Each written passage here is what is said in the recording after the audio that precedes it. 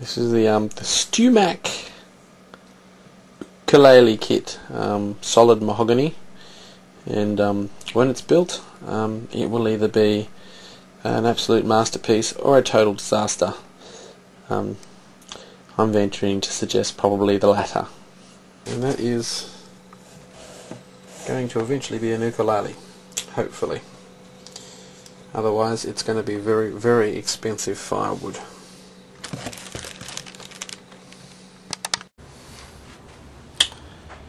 Hi folks, finally finished the Stewmac ukulele.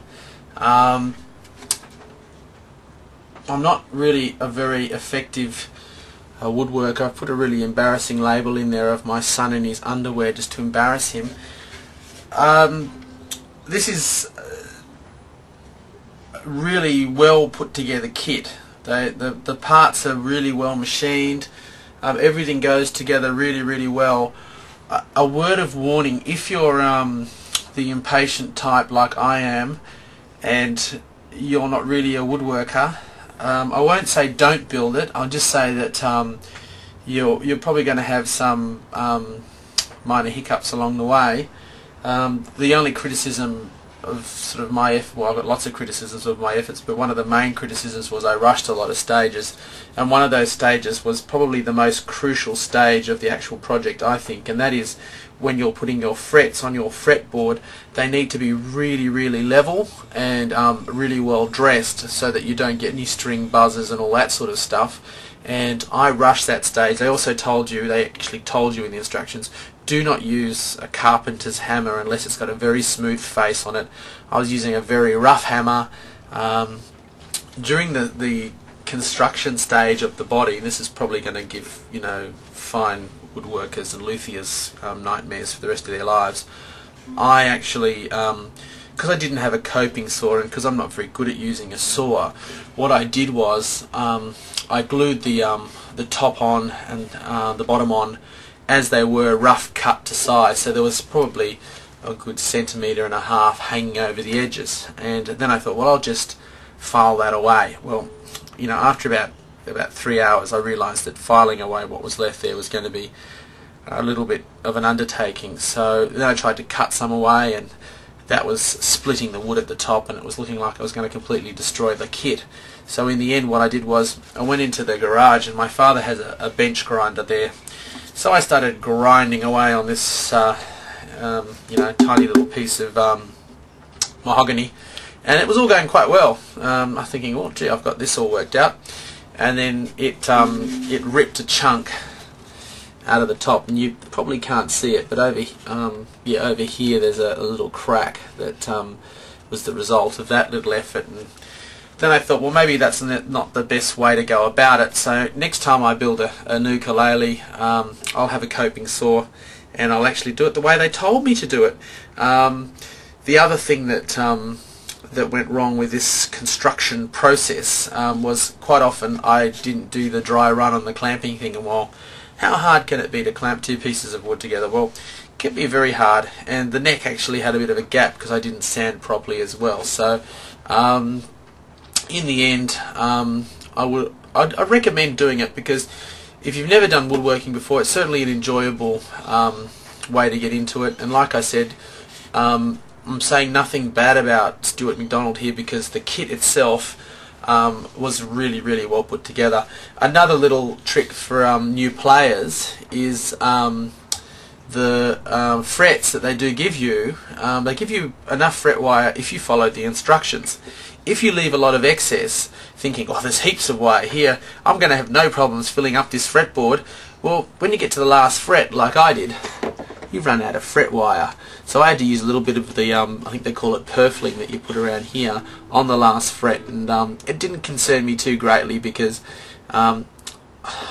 this is unexplored territory for me up here on the fretboard, and it's probably going to be an unexplored territory for a very long time, so I didn't have a problem with that.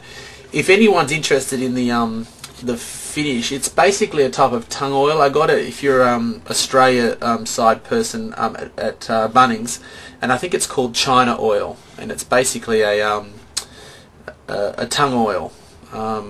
and then I waxed it as well.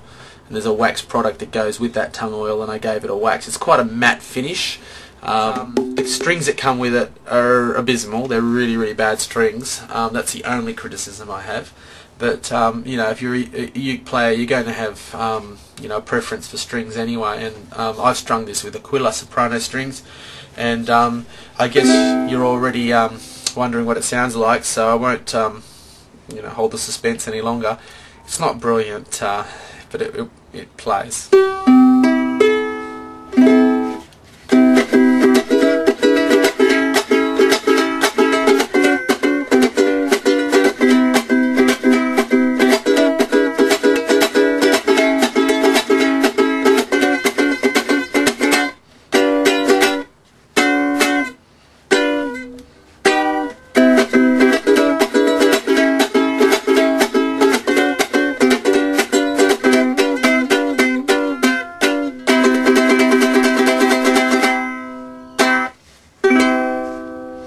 Yes, so for the purists, they probably think, my God, you just destroyed some lovely pieces of mahogany. I would just like to say that it was a lot of fun, and I've got a uke. It's got a bit of personality. I made it, so I still like to play it, even though I can see all the things that went wrong with it. I like it, so, and it sort of made me think about maybe doing it again at some point in the distant future.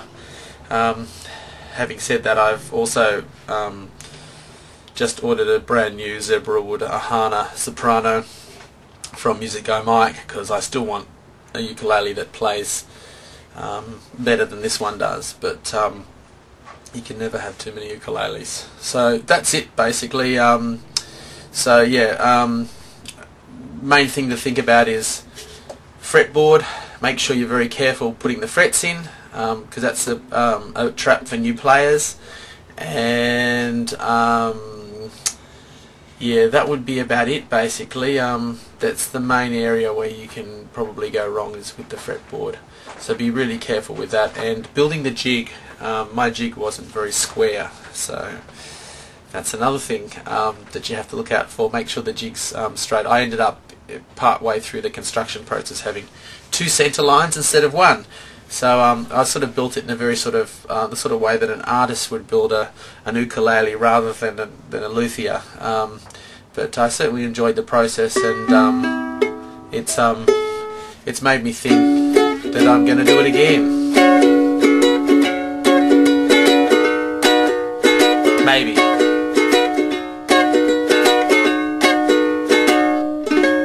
Anyway, that's all from me. And yep, if you've got any questions, or if anyone's got any questions, just drop a comment on here, and I might be able to help you out. You know, tell you things not to do when you're building an ukulele. If you're thinking about looking at, you know, the whole process and how it happens, there's lots of really good stuff on YouTube. And one site that I'd thoroughly recommend is Waverley Street Ukuleles.